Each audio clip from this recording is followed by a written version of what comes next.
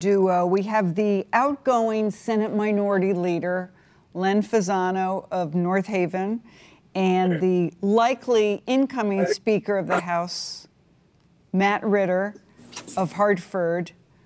Senator Fasano, I got your hometown right, correct?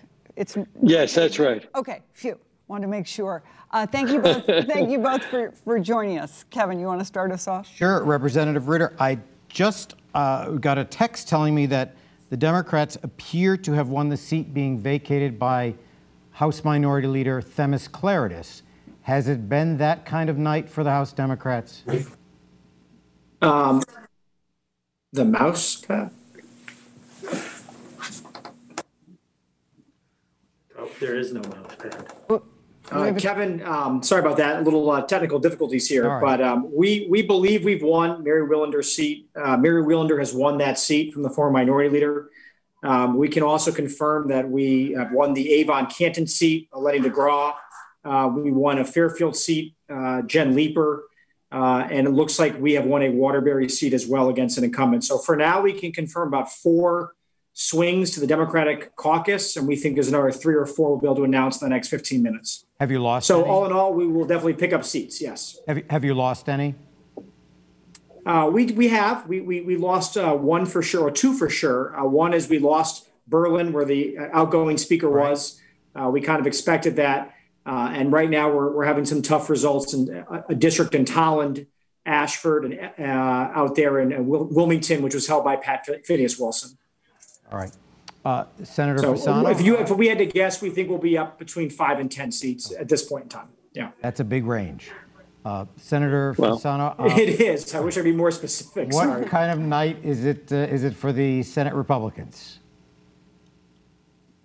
Well, I think that we're having an okay night. We're still waiting for some results. I think Gennaro Bizzarro might have some difficulty retaining his seat as it stands now. That's the New Britain seat.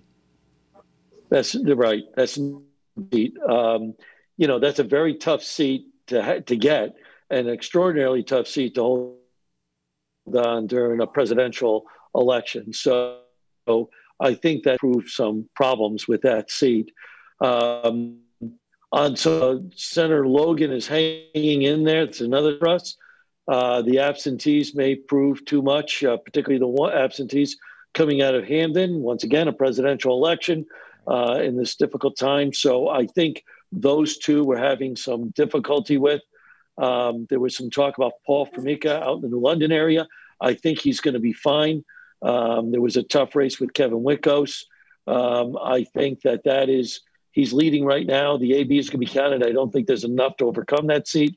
So we've got 2 in jeopardy. On the pickup side, Milford, I think the coattails of Stryker are proving to be very helpful in Milford for our candidate, Southwick, but we're not sure when that final result will be in. He's leading on the machine. Last count I got was about an hour ago or 45 minutes ago, and he was up by 3,000, which is quite a bit. But there's absentee ballots still to come in. So that may be a surprise pickup for us, but we'll still have to wait and see.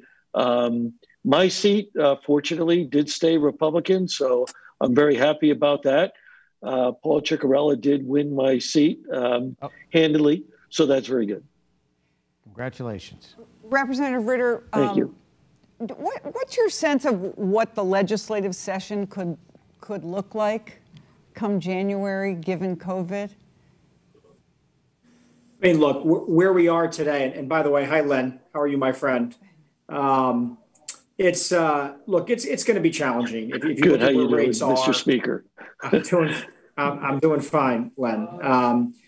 It's going to be challenging. And so, look, the first thing that I think the state should know is election night's going to end today or sometime early tomorrow, and we will immediately get to work on a bipartisan basis to figure out the rules, right? I mean, Kevin, you served. The rules are a big deal. They sort of get waved off, right, as, well, it's the rules. We do it opening day, but that's going to govern 2021. And I think it's fair to say that right now, I don't know how you have public hearings the way we've had them in the past. I just don't know how you do that until there's a therapeutic or a vaccine or rapid testing that allows for us to feel more confident with people entering the building. So it's going to be a challenge, but I can assure the state of Connecticut, and I'm sure the Republican leaders can as well, that we'll get to a bipartisan, we'll figure out how to make it work, but will it be normal? Probably not till 2022, if I had to guess. I know a lot of lobbyists are concerned that they're not going to be able to get the ears of legislators in the halls of the Capitol. So they will be eagerly awaiting how you work that out. Again, it helps to make it bipartisan, right? Because I think at least you can say we're just trying to keep people safe, but we get it, and we want to give people access. And thank God technology is a lot better than it was even 5 or 10 years ago. That does help a little bit. Sorry we don't have more time to talk to the two of you. We're headed up to a network break, but thank you both very much for joining us on a very busy night. We appreciate it. Thank you. Thank you very much for having us. Thanks you both.